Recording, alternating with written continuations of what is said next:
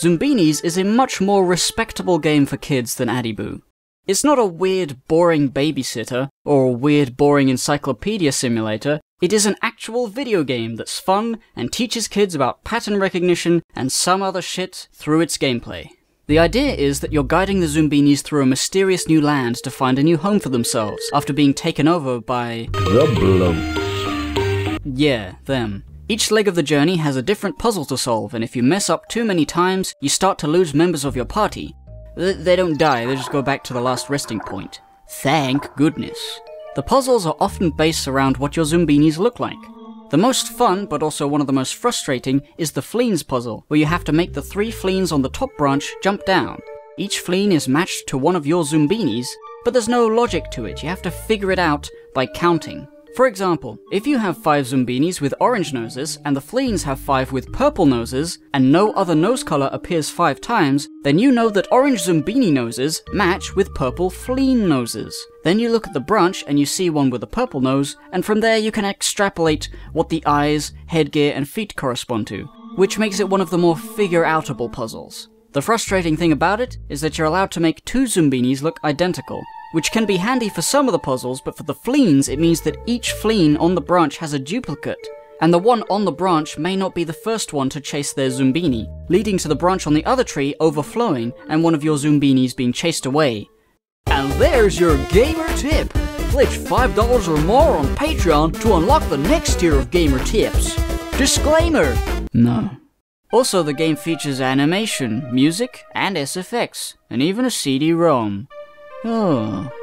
The rest of the puzzles are good, and they're great, and I like them. You got to make the pizza for the pizza trolls, who are very picky and very strange, funny weirdos, and you gotta jump on the frogs, and the frogs will go down the path, and then you gotta get the frogs, and then you got this cool contraption that shoots a squidge onto the thing, and you gotta figure it out, and it's fun. The last puzzle is over a very strange grid of death, where you have to set the Zoombinis in a bubble on a path, and the little arrows change their direction. But if you're silly, you send 2 Zoombinis down 2 different paths, and they crisscross, they knock into each other. They got into the abyss. That's sad, isn't it? You're dead!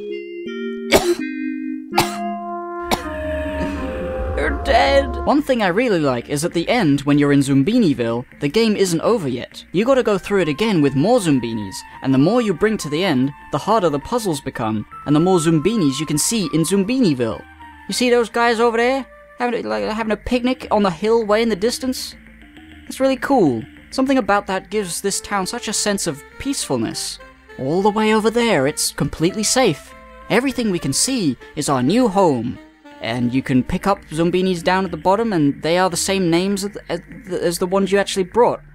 Like, you can actually remember if I bothered to name any of these, I could be picking them up and be like, oh, it's you! Hey! But I don't remember. They even have a counter for the amount of Zoombinis yet to make the trek.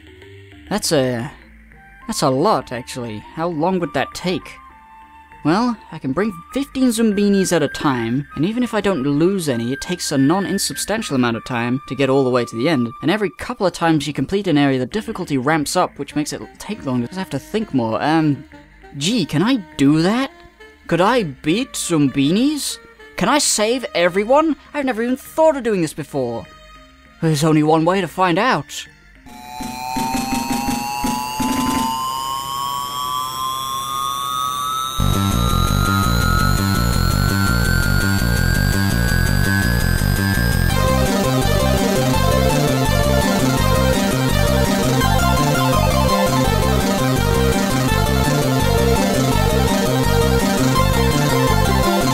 No, that's ridiculous. I have shit to do.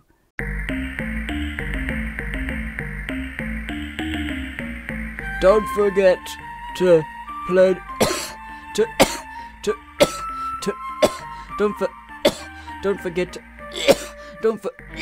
Don't forget to hit.